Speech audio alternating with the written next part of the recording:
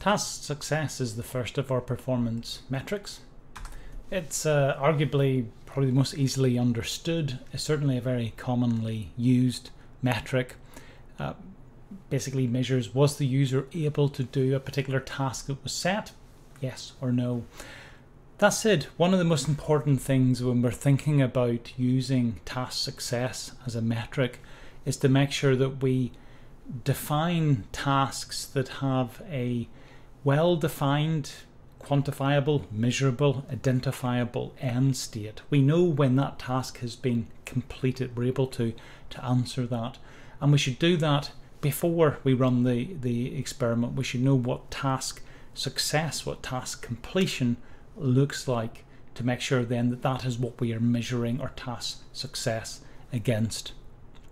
An important aspect of this is that sometimes a successful task from the user's point of view may not necessarily be successful from a different perspective.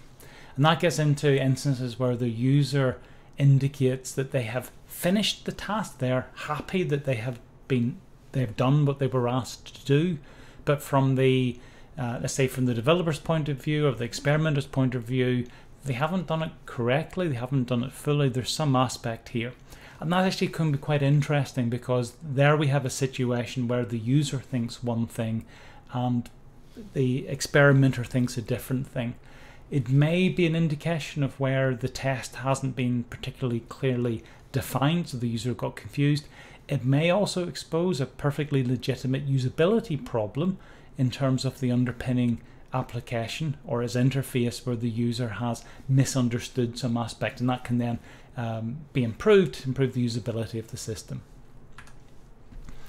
Commonly, when we think about task success, we can view it as a binary measurement. It is either successful or not. Either you pass the test or you don't. There's no sort of intermediate stage in it. If that's the case, we can measure it as nominal data. It's pass or fail, simple as that, and measure these different types of activities.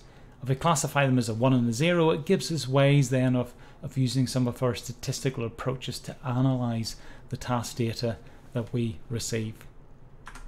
That said, there are different reasons why a task may fail, and quite often it is useful to, alongside thinking about task success and measuring that, to also record the reasons why a task failed, because generally task failing is not something that you want to do. You want to understand the reasons why and then go about improving those aspects to increase the percentage of tests that do pass.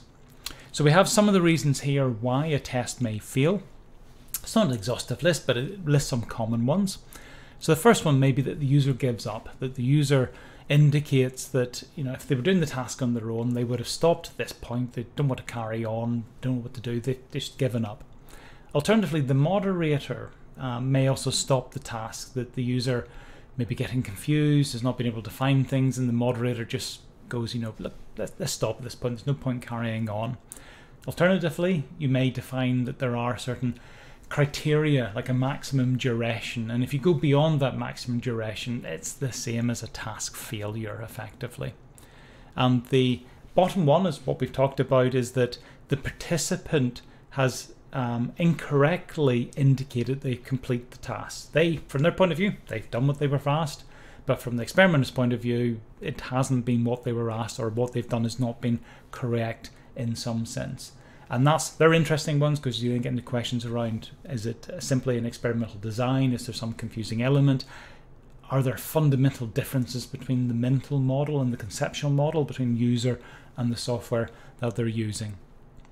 So in practice, it is, where possible, a good idea then to record the reasons for task failure, because that can help with subsequent analysis. Important as well, because here we are dealing with binary data. If we're thinking about either it being passed or failed, it's nominal data, it's ordinal data, depends if you want to order the thing. It's certainly not interval data or ratio data.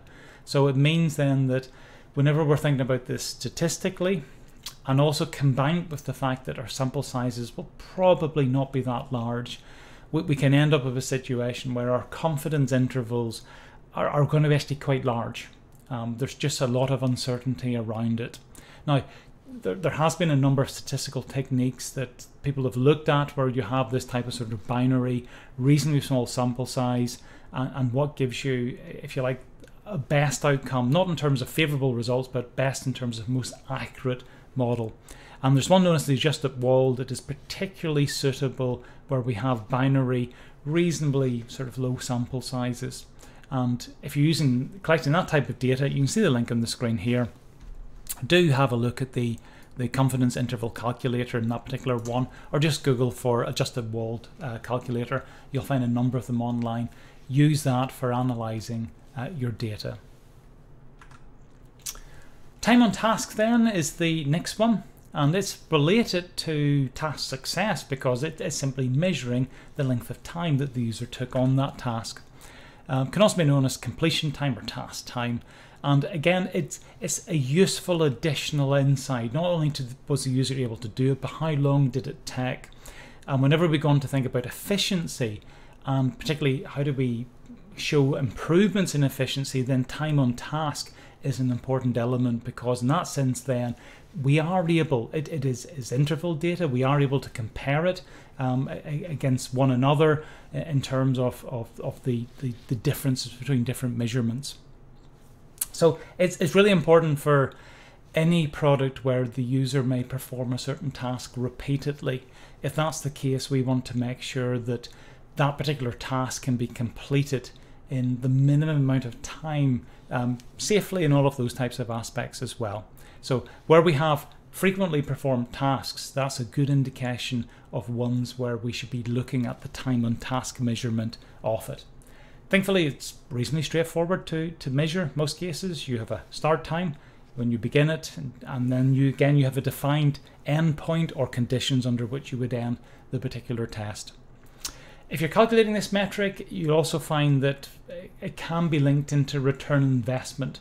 So if you have two different approaches, and you're testing a new approach and it saves it can be done 20% quicker than the old approach, you actually then can use that saving in time to work out what that means for potentially a return on investment. If you were to spend this amount of money developing that feature and it saved the users this amount of money overall, what does that equate to then in terms of an overall net investment and return on that? Collecting, analysing time and task data, it's quite straightforward. It's just simply the gap between the start and the end of the task. We can look at average user completion for each of them. It is important to look at the distribution across this here just to see, is it a normal distribution where most users take the same with a bit of variation around it, or is it some other type of distribution?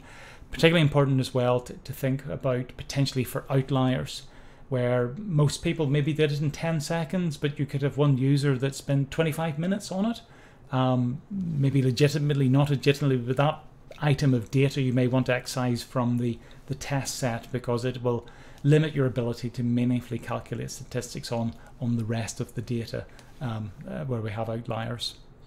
So that's all we want to look at inside this section. Both task success and time on task, they're easily calculated, easily understood, but yet really very useful performance metrics, and they sort of form the bread and butter of the type of metric that we can certainly monitor when we're thinking about users' abilities to do defined tasks.